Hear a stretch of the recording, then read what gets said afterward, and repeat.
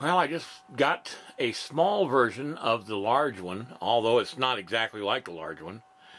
The large anatomy figure from anatomytools.com looks like this, and you can take the head off if you want to and observe it like, you know, whatever.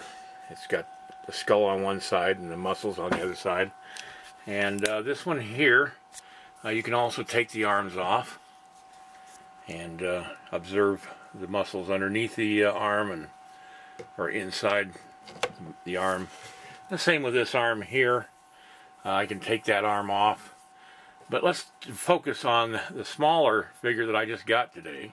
Now, this one is a 12-inch version here, and it's just beautifully done all the way around. It's got the veins on one side of the figure and no veins on the other side. And it's got all the muscle groups, the surface muscles, and even down to an eyeball there. I'll just kind of slowly turn it so you can see it from every angle. There's no skull, half skull, and the muscle is all the muscle, and both sides, which is really helpful. I mean, you got the other figure, which is really good, but you got half of it, you know, with under muscle and stuff like that, and it's really hard to picture how uniformly these muscles line up with each other, and it just really is beautiful. And nothing comes apart. The arms don't come apart, the head doesn't come off.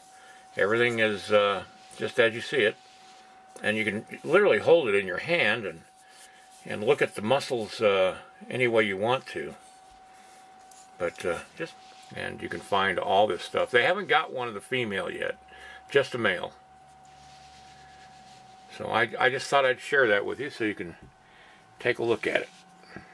Oh, let me show you the detail in this thing. Look at the finger detail and all the veins and everything like that. Now that's on one side. The other side, they don't have the veins, just the muscles and the tendons and all that stuff. And as you can see, they have the veins on this side of the leg and not on the other. And each one is numbered. Let me see, I'll get this turned over. They got a special collection number and stuff like that. But I just thought I'd share that with you. Okay, this is the main page of, and you get a drop-down menu. Let's see, Arts and Entertainment, Human Anatomy. These are 11 and a half, almost 12 inches tall. These are all the selections that you have. I got this one here, and there's one here with all the skin on it. No muscle, you know, surface muscles. Well, you know, under the skin, yeah. But and this one is half skin, half muscle. But all of them are 12 inches tall, and you can see the price is about, well, I don't know why that one's more expensive, but it's well, wait a minute. Let me see what size that. Oh, that's 12 inches. That's $239. The rest of them are $199. The skeleton one, I think I'm going to probably get that at some point in the near future, because it's really handy to have that one.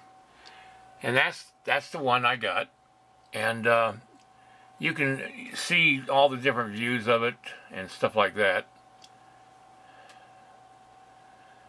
But it also comes in a package deal for $550, where you get the skeleton, the one that I got, and the fully skinned model with, you know, facial features and everything like that. So if you want to spend a little bit more, you can get all three of these figures for $549. But anyway, as I said, after shipping and stuff like that, the one that I got was just about $220 altogether. Alright, that's going to be it for today. Just wanted to let you know also that I'm going to be doing a horse video pretty quick here, and that's going to be a full body horse. Alright, good night everybody, and have a great Easter weekend.